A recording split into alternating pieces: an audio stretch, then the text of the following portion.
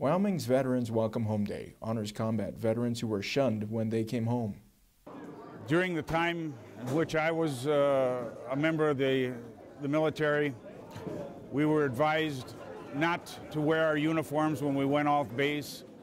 We were not to basically talk about the military.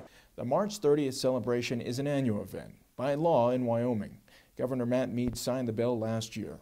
This year, well, the focus is on Korean War veterans, but all veterans were invited to participate. It means a lot to me as well. I mean, most of my deployments I came home from came back on a gray Navy ship. They tied up to a pier and we unloaded the landing force, and that was that.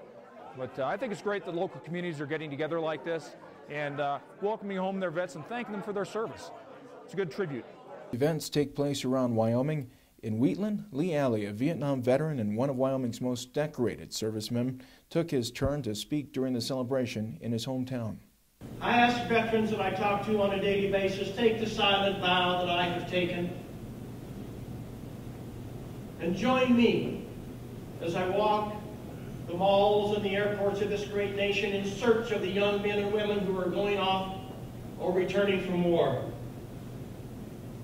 I always stop them and I grab them and I shake their hand and I look them in the eye and I say, I'm so proud of you.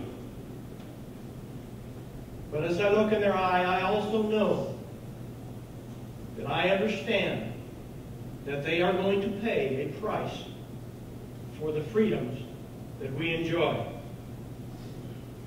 Never again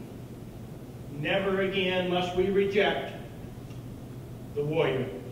From Cheyenne, Wyoming, I'm Army First Lieutenant Christian Van Huysen.